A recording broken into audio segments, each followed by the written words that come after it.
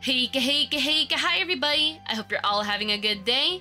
I hope you're all smiling and enjoying your lovely day. In this following tutorial, I'm going to be showing you on how to set up the leap motion inside of Warudo so you can have some epic hand tracking. Now, of course, if you have seen my other tutorials about setting up tracking with Warudo, you probably would see a repeating pattern on how to set up the tracking, but I'm going to show you anyways, and I'm also going to give you some tips on how to get leap motion working in case it doesn't work for you. So what you're going to do is you're going to find your character, make sure that you have a character loaded by going to add asset and character, just making sure, but by default you should already have a character, you're fine, but make sure your lovely character is loaded up, and then what you're going to do is you're going to find the motion capture section here. You're going to click on set up motion capture. Now you're going to choose whichever your face tracking is, whether it's media pipe or it's going to be iFacial mocap or something like that. I'm going to choose iFacial mocap because I'm using Face Motion 3D for this. But basically you can set up your things according to what you want basically. I'm going to have the lip sync here. Then once you have your stuff set up, you're going to then click on OK. Then for the pose tracking, this time you're going to actually choose leap motion controller. You can set up where you can have keyboard or the trackpad if you want to. Otherwise you don't have to if you don't want to. Let's say I do want it, so I'm just clicking yes for that. And then it's going to set up the tracking basically. So I'm going to go ahead and click on OK, and as you can probably see, there is the keyboard there. You can always disable it by clicking here and just hiding it there. There you go. But you can see that my leap motion is working quite well basically, as you can see. Now, before we continue on with the settings though, I do want to elaborate. If your leap motion does not work, that sort of thing. So first of all, in order to use your leap motion in the first place, you need to download the V5 version of the leap motion program. I believe it's called a Gemini. That's the V5. If you have the V4 because of VC Face, V4 being the Orion, please uninstall that. You can't use that on Warudo. I don't even think they're having plans on supporting V4 anyways. I don't think. Maybe they do. I can't quote you on that. They might if you absolutely prefer V4 because maybe it works better on your model or something like that, but I will tell you V5 has gotten a lot better. The accuracy of the hand tracking just so much better and much more smoother in quality. Like you can literally have a V1 leap motion, and with V5 the tracking has gotten a lot better.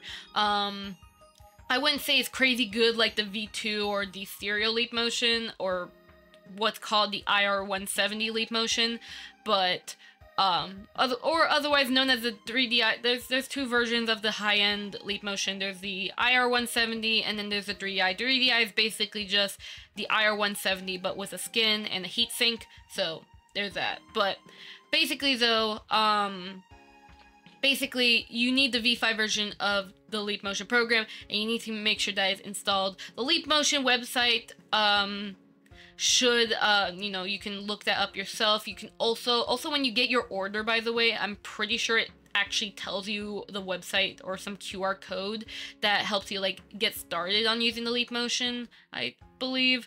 Don't quote me on that. I remember when I got my V1, there was like a little card that told me like the website on where to like get the program and such, I think. So yeah, but otherwise though, you definitely also need to mess with the settings too in the leap motion program. So I'll leave video edited right here.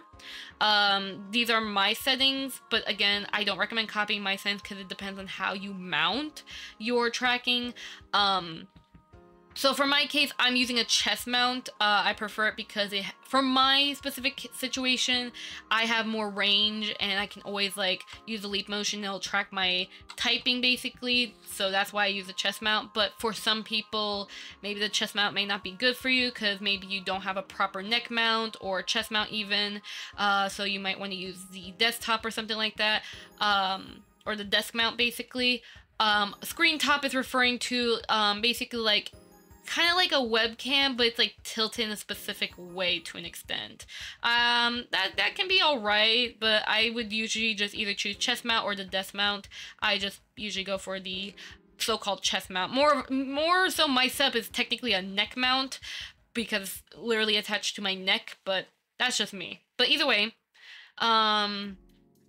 hopefully, like, at least the settings give you an idea, like, hey, these are the settings you might want to mess with, because this can also definitely help with arm twisting. So if your arms are, like, reversed incorrectly and it looks ridiculous, definitely change the settings accordingly to whatever the heck you're doing. Chest mount or desk mount, basically.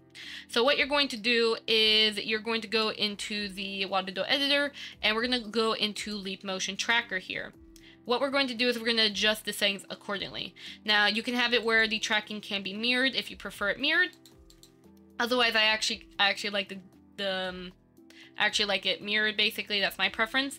Then what you're going to do is that for Leap Motion Controller position, again, you could choose either desktop, which is on the table, chest mounted, or neck mounted. Basically, it's on your body. Screen top is basically kind of like, it's like mounted, like kind of like a webcam, but it's like tilted at an angle to an extent, sort of. You can check the Leap Motion website. They explain what the heck a screen top is, because it has to be like angled in a specific way for it to really look good. But there's that.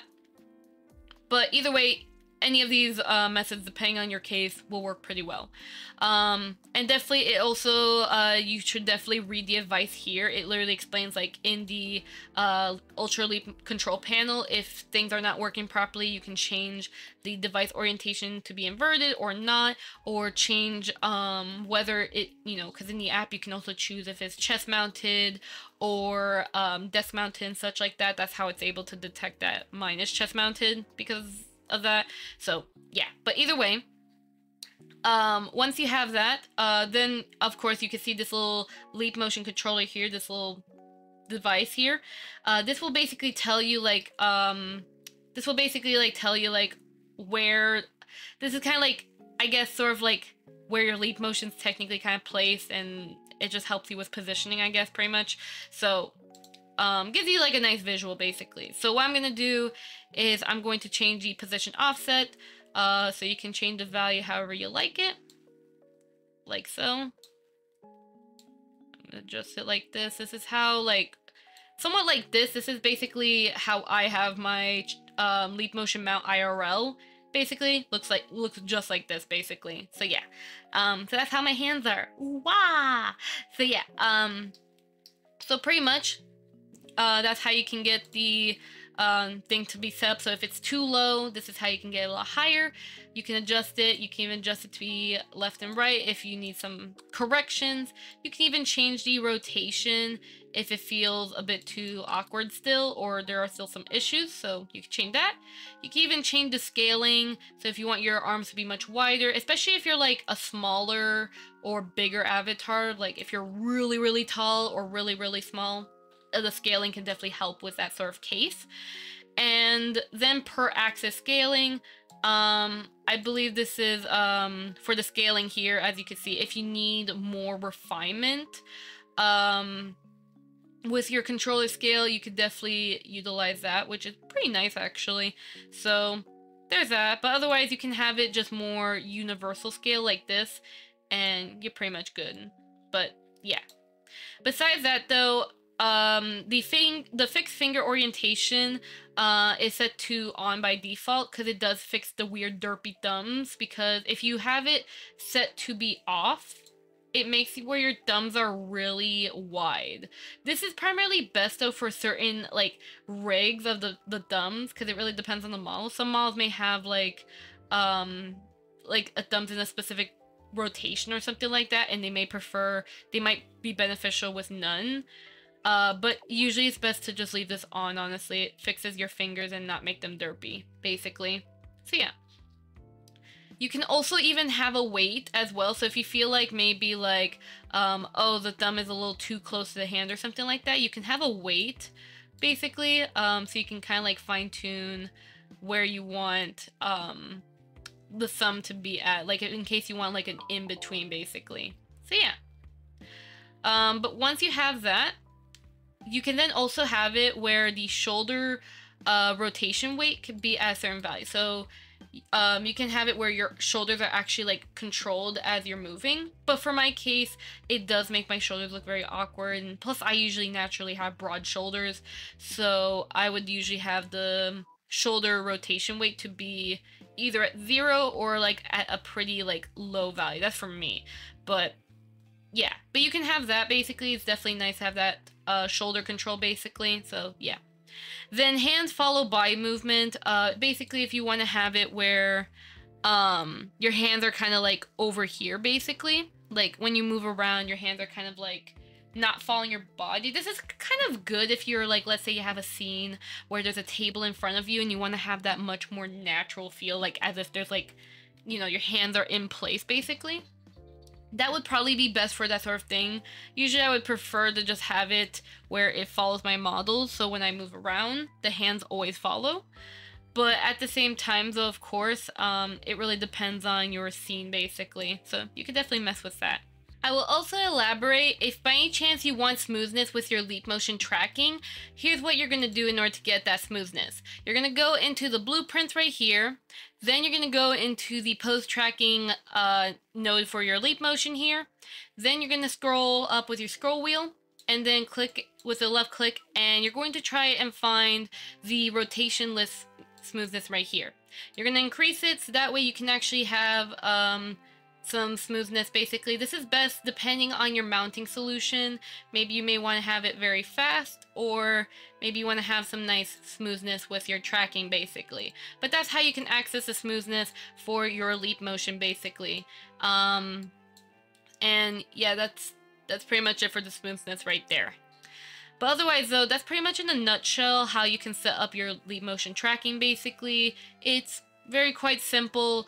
And again, you need the V5 Gemini version of leap motion to get things working. And like I said earlier about the settings, as long as you set that properly and you followed along with the instructions provided, then you can be able to have some really nice hand tracking with Warudo. And you can be as very expressive as possible. So yeah, but otherwise though, I hope you guys do have a lovely day though, and I'll see you guys next time, okay? Bye bye! Thank you to all my Snowflake members. In case you don't know, I have YouTube membership, so if you want to further support this channel and what I do, then feel free to join the Snowflake members. Otherwise though, just your support means so much to me and I appreciate every ounce of it. Either way though, with that being said though, hey goodbye bye everyone! I hope to see you guys next time, okay? Bye bye!